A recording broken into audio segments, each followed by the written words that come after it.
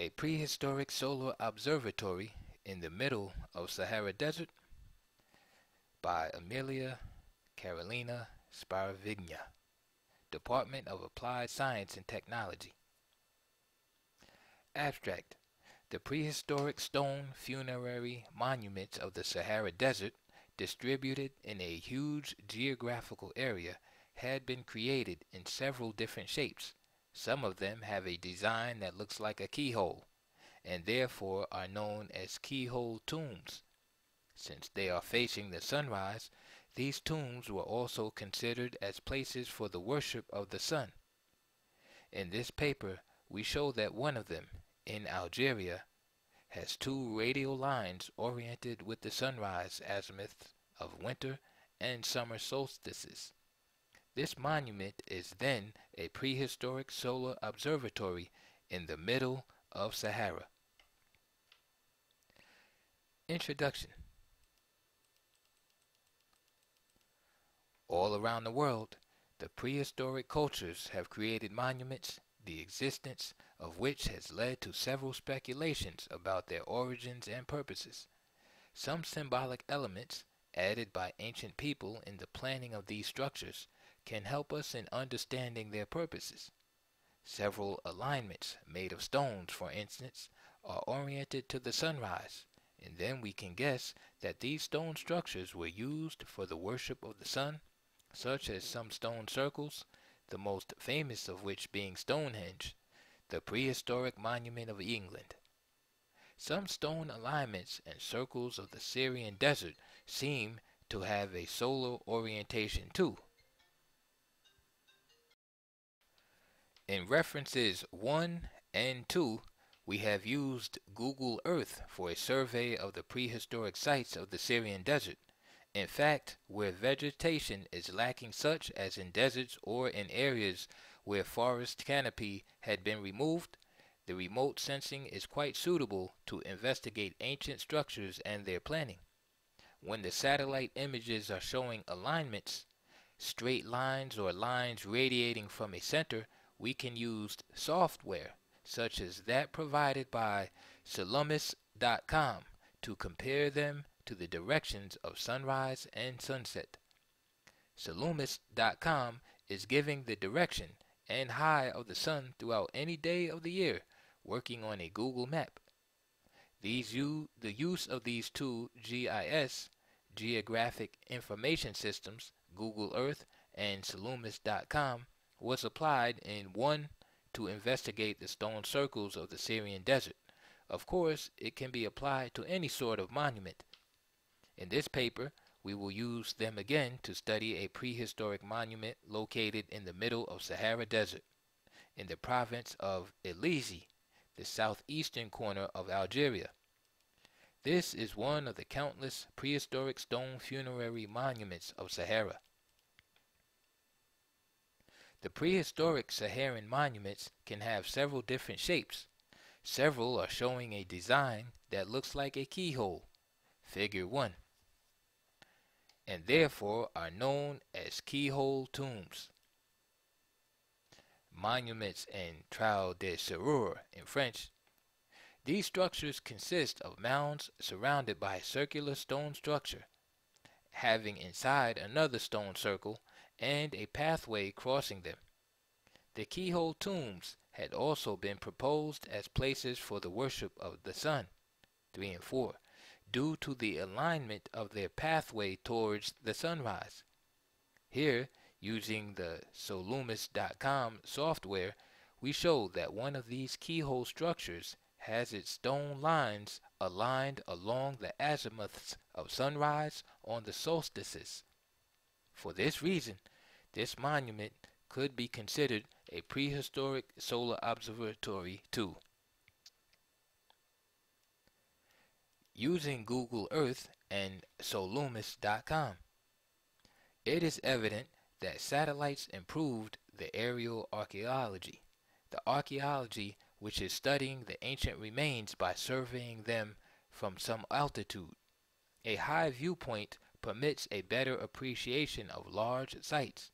In this manner, they can be viewed in their entirety and within their landscape.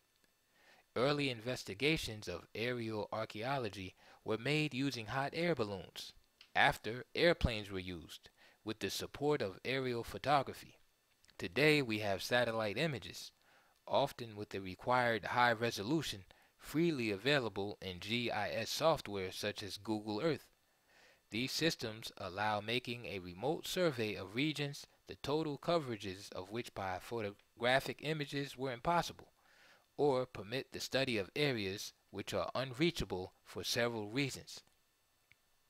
In the case of Sahara, we have huge parts of it that can be the subject of a satellite archaeological investigation, because among the collected images of Google Earth, for instance, there are large bands with high resolution, 5 and 6. An example of such work is shown in Figure 2. The image gives the result of a preliminary survey we made of the province of Elisi, Algeria, with pins indicating the positions of keyhole tombs. A detail of this area is shown in Figure 3. In fact, with Google Earth, it is possible to mark the places concerning the specific research we are making. Then the list of the place marks can be used to create a KML file. Figure 2. The region of Algeria where we find the prehistoric keyhole monuments. The place marks, more than 100, are indicating their positions. Note the bands having a high resolution.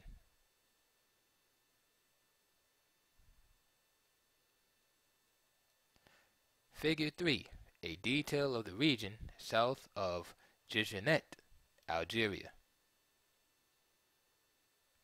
In the Figure 2, we can see the place marks of about 100 of keyhole tombs. However, the number of these monuments is quite larger. As told in 6, some researchers using Google Earth were able to increase the collection of the 158 monuments recorded in 1966 to around 435 in 2007, and then to more than 600 in 2009. Therefore, although the bands of high resolution are often irregularly arranged, these remote explorations can greatly enrich the archaeological databases of Sahara, allowing a statistical approach to the distribution of ancient monuments. If we find an interesting site in the Google Earth images and its planning is showing some peculiar alignment, it is possible the site has a solar alignment. We can verify it at Solumis.com, a site which is giving a model of the sunlight direction on any day of the year at any location of the world. A polar diagram overlaying a satellite map shows the direction and height, altitude of the sun throughout the day. Thicker and shorter lines mean the sun is higher in the sky. Longer and thinner lines mean the sun is closer to the horizon.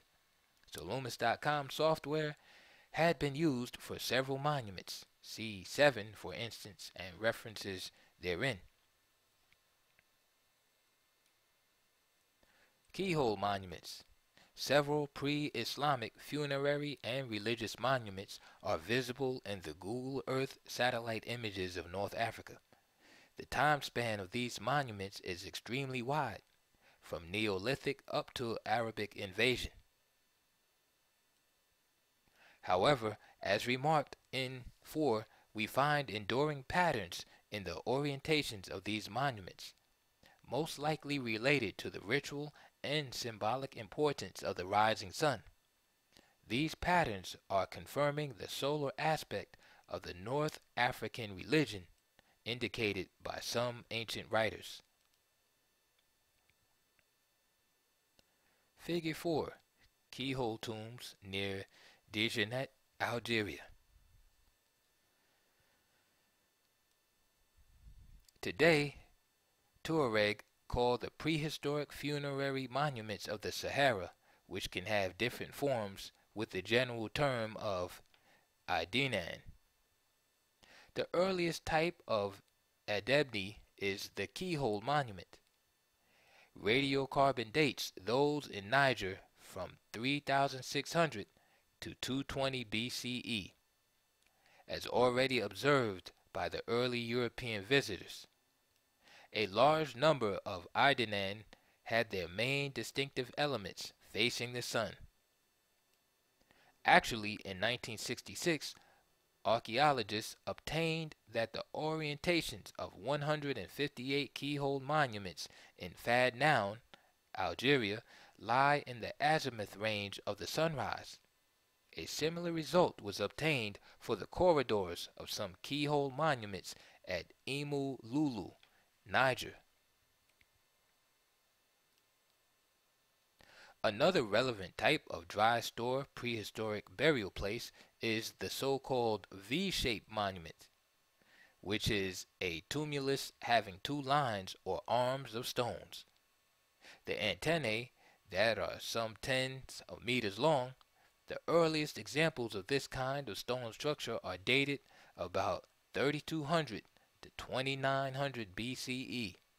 Again, the analysis of the V-shaped Idanon in Tassili is showing that their antennae are towards the rising sun.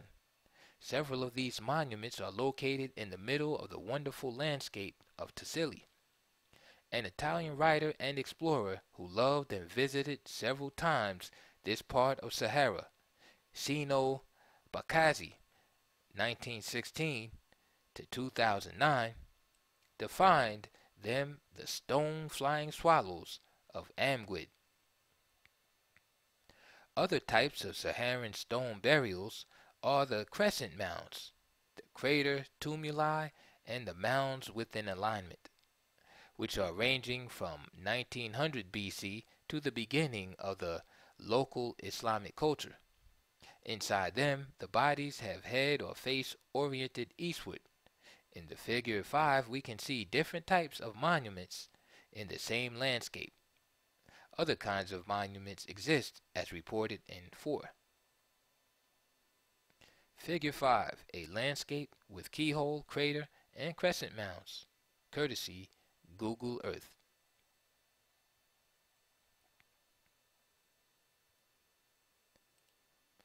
A solar observatory.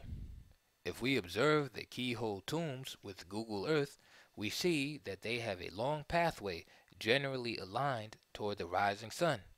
As previously told, this caused these structures to be considered places for a solar worship too. Let us concentrate on a specific monument which could be an example of a peculiar kind of keyhole monument. It is located in the most populated left band of figure 2. We can see it in the figure 6.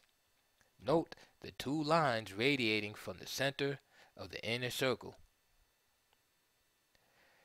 This is a structure resembling some of the Syrian desert on which we can apply the Solumus.com software. Using it, we can see the directions of sunrise on the winter and summer solstices. Figure 7. We find that the two lines radiating from the center of the inner circle have the directions of these sunrises. Of course, it is necessary to observe that the actual direction of sunrise could be slightly different for a possible inclination of the ground. In any case, this monument is peculiar because it is precisely oriented eastwards. If we imagine the ancient local population using this monument to view the motion of the sun during the year, this site can be considered a solar observatory too, a sort of Stonehenge in the middle of Sahara. Figure 6, a keyhole monument, province of the Elizi province, Algeria. Note the two lines radiating from the center of the inner circle.